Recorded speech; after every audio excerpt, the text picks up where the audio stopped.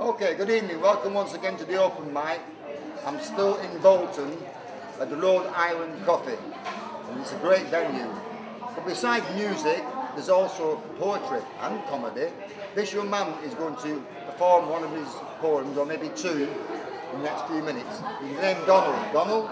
Nice to meet you. Thank you. Are you alright? Fine, thanks. Yeah? Yes. How long have you been coming to the open mic? Oh, for a year maybe. A year? Yes. Yeah.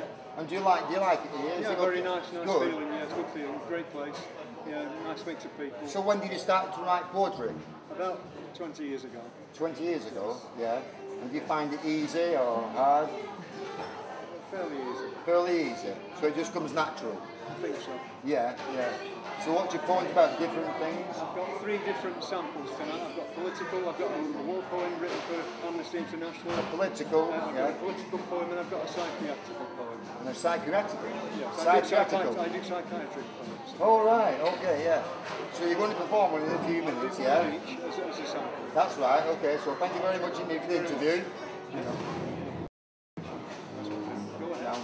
No, I'll stop it now.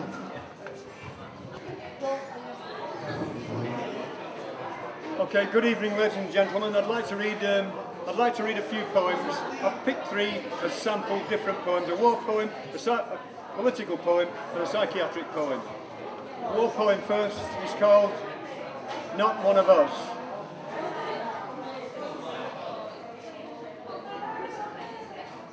How can I kill? Let me count the ways in darkest night and blood-soaked days. In the name of righteousness indeed, or political power or human greed. I can kill with hate or intolerance. I can kill with a minimum of fuss. I can kill for any such reason, but I kill because you're not one of us.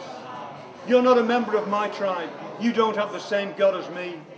Although you're a member of the human race, it's beyond my wish to see that a day may dawn on planet Earth that brings peace for you and me. But the distance between our cultures means it's simply not meant to be. I beat you because I have the power, I have the troops on my side. I kill you because I have a gun, not because it's genocide. I hate you because you're one of them, not just because I must. And you hate me respectively because you're not one of us. So human rights don't make me wrong, that's not my point of view. Asserting the balance of power again is what we're trying to do. Last week you tried to kill my friend and it's changed his point of view. So he's become a renegade and now he's one of you. But you're never going to win the fight. We'll grind you to the dust and drive you from our blessed land because you're not one of us. Now the distance that lies between us need not be measured in miles, but perhaps in man's inability to understand different styles of religious beliefs and cultures. In all the dream is one. But in man's continued advancement, so little have we done to close the distance between us, between the haves and have-nots, with greed and possession becoming the norm, so much has man forgot. Don't ask for ways of knowing, just accept that we're all one, and bridge the gulf between us, and the human race is one.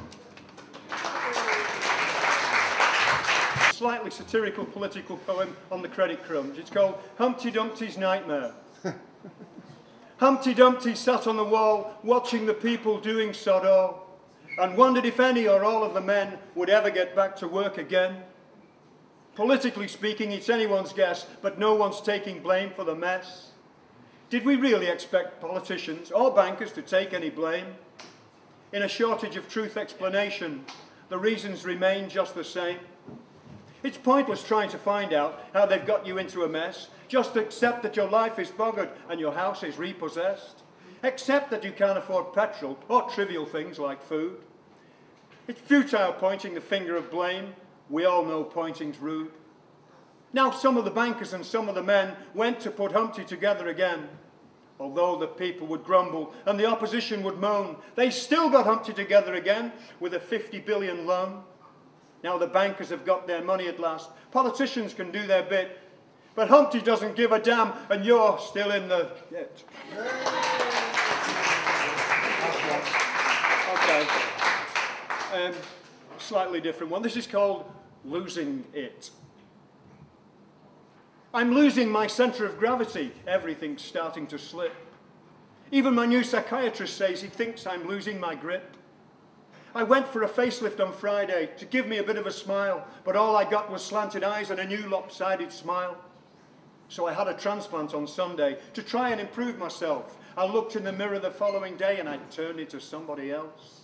So I'm trying a new direction. I've joined a Keep Fit club. I do aerobics every day and sit in a bubbling tub with anorexic experts obsessed with physical health and personal assistants mostly in love with themselves. And I thought that I had problems. These guys are something else. I think I'll stuff the aerobics and get back to being myself.